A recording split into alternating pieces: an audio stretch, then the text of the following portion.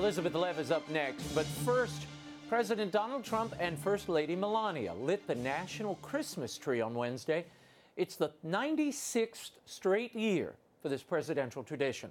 President Trump and the audience did a countdown, and Mrs. Trump hit the switch. The president also recited the Nativity story, wishing all a Merry Christmas, and then he gave a shout-out to one of the performance groups that this audience knows so well. Watch.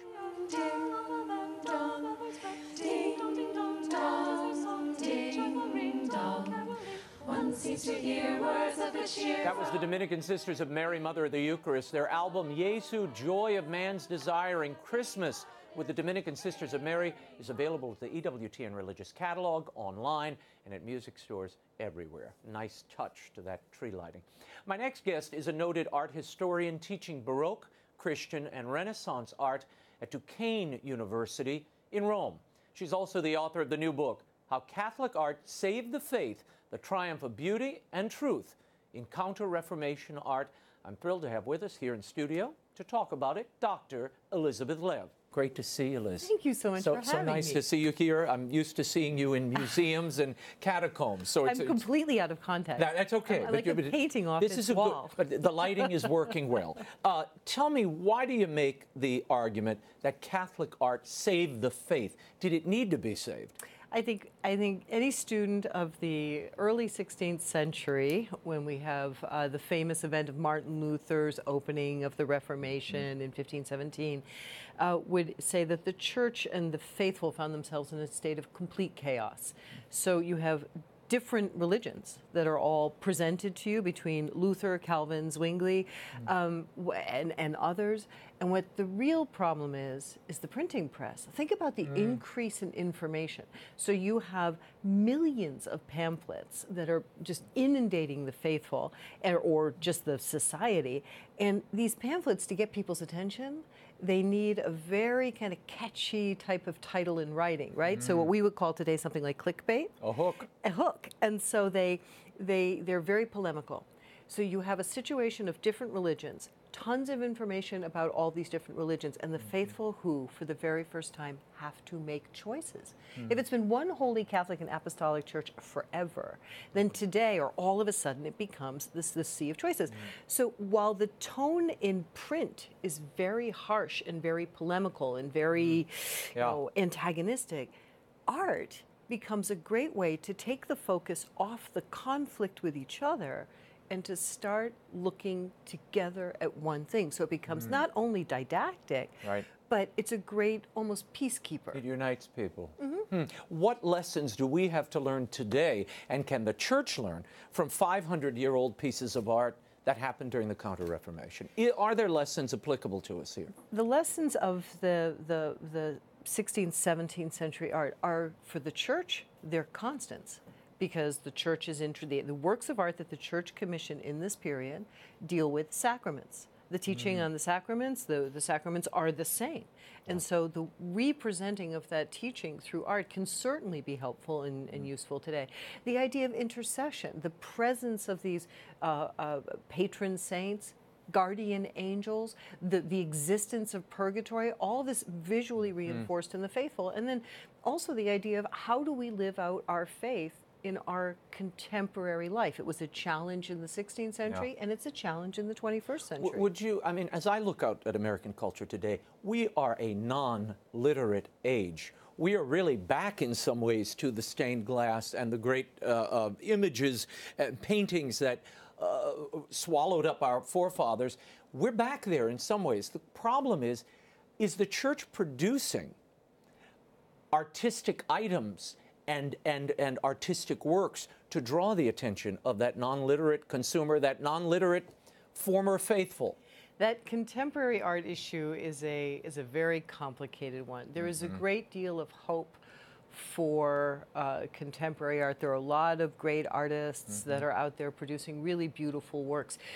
Where there's a lot of willingness for artists to come to the fore, I often think the problem is patronage and public. And so while the public is illiterate today, if you will, in biblical questions, the public was not necessarily more literate in that period. So to explain this a little bit better, maybe the biblical stories were a lot more. They knew the basic biblical stories, and they knew Mm-hmm. the stories of the saints because they lived out the calendar in a way that obviously most people don't today. But really, when it came down to these essential questions of sacraments, I mean, that's part of what made the Reformation so powerful. No, this is not the body of Christ. Well, who's going to explain this to the faithful, and how can the faithful defend it and own that concept of the real presence? And so we have, I think, a need to create a more demanding public, a more sensitive public, and simply for more patronage. And not just, bishops have to commission more churches. Yeah. No, lay people need to put religious art in the home, I think. It's part of our lives. Yeah, and the church has also lost its taste, I hate to say, in so many ways, not only in the liturgical setting, but beyond it. Let's talk about some of the things that really work. And this book, I have to say, this book is one of the most splendid depictions because as you are introducing us to things, it really is like visiting the Lislev Museum because it's curated side by side. These pieces are put up against each other in a context. And I love that you also broaden this. It's not just painting, it's sculpture, it's architecture. And it broadens, I think, the understanding of the time and the impetus that drove these artists in that, to face the challenge they were confronting at the time. And it teaches us a lot. Let's talk about the Church of the Gesù in Rome and how this was constructed with a particular aim in mind. You've already referenced it. Tell us what they achieved there and what was the purpose. Well, the Church of the Gesù is the very first church to be built in Rome after the Reformation, after the sack of Rome, after Rome is really, if you will, almost fallen to its knees. So we have the Jesuit order that comes into play in the 1530s. The lay people, the church, are all very excited about this group of young priests who are willing to go out and preach the faith and the truth and truth of the faith. They want to help them, and they start to fund a church. And so Cardinal Alexander Farnese, who is the wealthiest cardinal in the College of the Cardinals, will pay for the church. And what makes this construction interesting is that the Jesuits and Cardinal Farnese were not always getting along. Page. The Jesuits are about, oh no, we want austerity, we want simplicity. And Cardinal Farnese is like, no, make it bigger, put more gold gilding in. But the beauty of it is, they work together to create a church that when you walk into the Gesù, you open up the door, which is relatively low compared to the ceiling, and you catch your breath. And one of the main things about the church is a barrel vault ceiling. So it's got a very high ceiling, and it makes something like a telescope. So your eye focuses straight down the nave. And then it was the first church to be built without a rood screen. And I know you know this, but just in case anybody doesn't, I don't mean R-U-D-E, it's R-O-O-D. It's a screen that used to be put into churches to separate lay people from the sanctuary. So they remove it. And so you walk in, the tabernacle's on the altar, there it is, the path to Jesus. And so this incredible construction, this in a certain sense, battle between this religious order and this very worldly cardinal, which has such a happy ending. Because at the end of the day, Cardinal Farnese ended up with a personal conversion. He's buried in the Gesù. So I like to say he built their church for them, but they saved his soul. They saved his soul, yeah, and it is, and today you can still see it, it's spectacular. But I love how the art and the architecture all serves the heart of why this is here and what it existed to do. And there's another story you tell so beautifully in the book, St. Charles Borromeo, which this is something I did not know. So there are a lot of hidden gems here, things we just take for granted. St. Charles Borromeo was the first, I guess, to construct confessionals in Milan. And then tell us about how this catches on and some of the beautiful examples you point out in the book. Charles Borromeo, that multifaceted saint, archbishop, treatise on architecture, and what he's really trying to do is to apply the Council of Trent, so this 20-year council that the church has to address the problems brought out in during the Reformation. And again, confession is under attack as a sacrament. Confession is massively under attack. And so confession and the Eucharist are the two that are the most attacked. And so he starts thinking about how to create a confessional that, first of all, is a purpose-built space. It's not we're going to go into a back room, which helps to avoid scandals with the clergy, which are very present in this period. Right. So he's thinking, how do I create a situation where we don't have scandalous situations, and then something that's inviting. So here you are, there's the church, there's the confessional. Why don't I go to confession? And so he designs the confessional, which we see in Rome. I don't see them so much in the United States, but they're open on either side. So you kneel on either side, the priest goes, the confessor goes in the middle, and the screen's on. And he's closed off on both sides. Exactly. So it's, I mean, it's amazing all the things that came out of that period, addressing very specific practical problems in a beautiful way. One of the things you talk about in the book, and you break it up into three sections: the sacraments, the intercession, and then the work of humans in salvation history. You talk about the saints, St. Mary Magdalene particularly. Why does she become such a focal point in this period? We see her in so much art. You mentioned Reni's work, Guido Reni, and others. Why did she become so important? So I've been irritated about the portrayal of Mary Magdalene ever since the Da Vinci Code thing. So I've been sort of biding my time with this book to be able to say, no, that's not who she is. Yeah. Mary Magdalene is a figure who's always been in art. She's omnipresent in art. She's recognized. She has more costume changes than your average pop star. She's, one day she's the wealthy woman with the alabaster jar. She takes on a very, very fundamental role. She is the poster child for confession. She really is the image of penitence. So she goes from being, swathed in these beautiful robes holding her jar to the most dramatic person underneath in the crucifixion. Later on, she becomes the one who's weeping the most. She expresses our uncontrolled grief in a situation like that.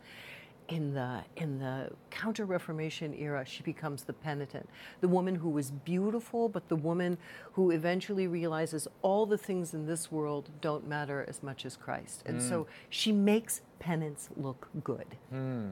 Tell me for a moment about Caravaggio, one of my favorites, and to walk into those churches and to see Caravaggio's just hanging out on the wall near the entryway of churches, uncovered, unguarded. You put a quarter in and the lights come on like a stadium, which it's gone up now. It's more like $2 in. Okay, $2, but still to have that kind of light on these irreplaceable images. I still scratch my head. The conservationist in me says, can we put this behind glass and in a museum?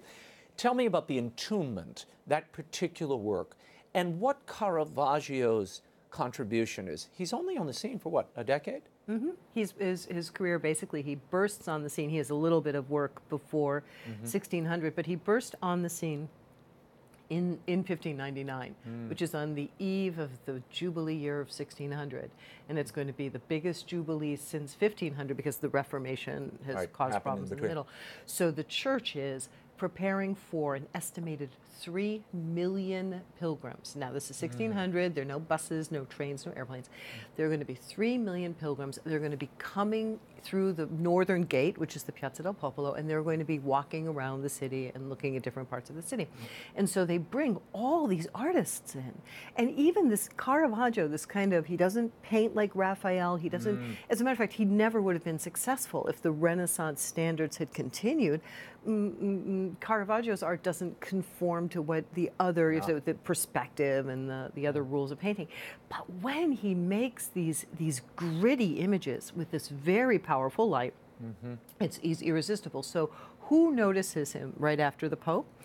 The Oratorians. This amazing congregation founded by Philip Neri, who understand that faith is also delightful. So they give us music and oratory, and they want to give us paintings.